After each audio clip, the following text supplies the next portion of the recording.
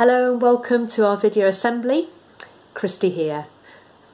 Yesterday I went for a walk and I saw something on my walk that I haven't seen since last spring. I wonder what it was. I wonder if you can work out what it was from my clue I'm going to give you now. Meh, meh. No, it wasn't a cuddly toy. It was a field full of little tiny cute little lambs. I love seeing the lambs in the spring, don't you? They were skipping around, having a marvellous time. And it reminded me of the fact that in the Bible, God is often talked about as being like a shepherd, a good shepherd who takes care of his sheep. And we are like the sheep that need looking after by the good shepherd. There's one particularly famous bit in the Old Testament in the Psalms.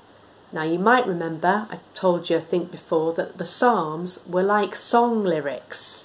They had tunes that went with them, but we don't have those original tunes. But over the centuries since they were written, many people have written tunes for these songs. I'm going to read you Psalm 23, and I think some of you might recognise it.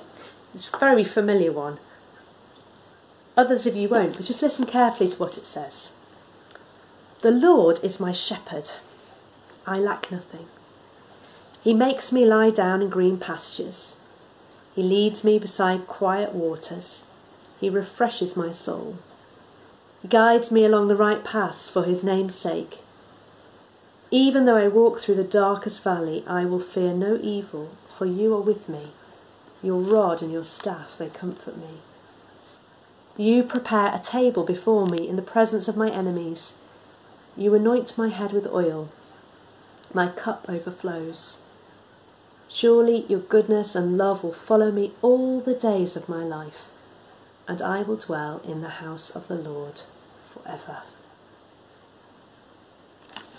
Had you heard that before?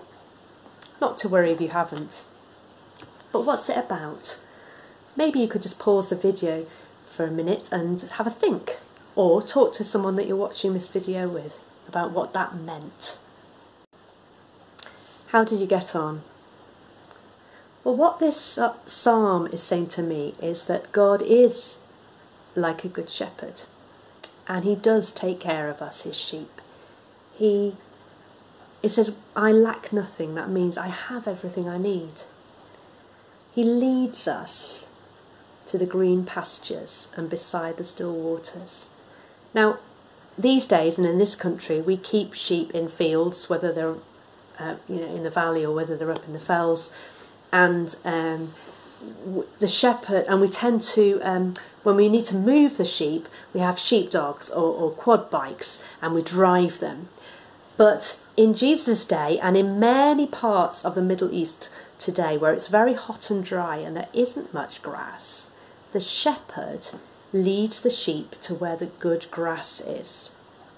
And because the sheep know that the shepherd will find them some good grass to eat, they will follow him. And they learn to recognise his voice. And so when this psalm talks about he leads me beside still waters, that's what it means, that if we know that God is going to provide for us everything we need and he's going to take care of us, then we will want to follow him. And some of this psalm is lovely, isn't it? The thought of being in those green pastures and by the river, and it makes me think of summer days and picnics and times when life is wonderful. And that's great that God, the shepherd, leads us into those times. But you know, sometimes life isn't wonderful. Sometimes life is more like this dark valley. Things can be hard work. Things can be sad.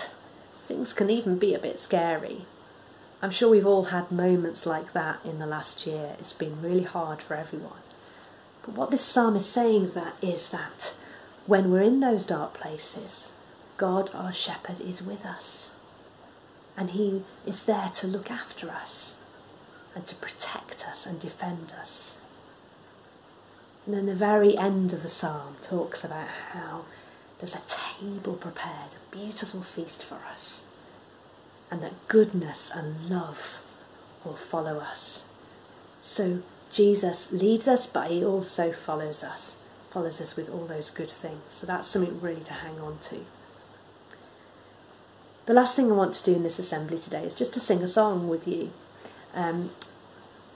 You might not know this. I think I've taught it to some schools that are listening to this assembly.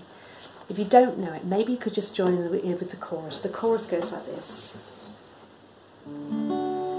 And I will trust in you alone, and I will trust in you alone, for your endless mercy follows me, your goodness will lead me home.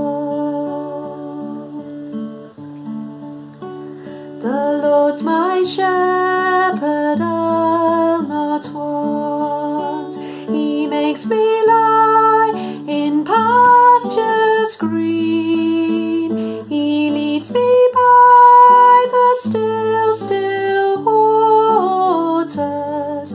His goodness restores my soul. And I will trust in you alone. And I will trust in you alone, for your endless mercy follows me, your goodness will lead me home. He guides my ways in righteousness, and he anoints my head with oil, and my cup it overflows with joy. I feast on his pure delights, and I will trust in you alone, and I will trust in you alone, for your endless mercy follows me, your goodness will lead me home. And though I walk the darkest path, I will not fear the evil one, for you are with me, and your rod and staff are the comfort I need to know. And I will trust in you alone, and I will trust in you alone, for your endless mercy follows me, your goodness will lead me home.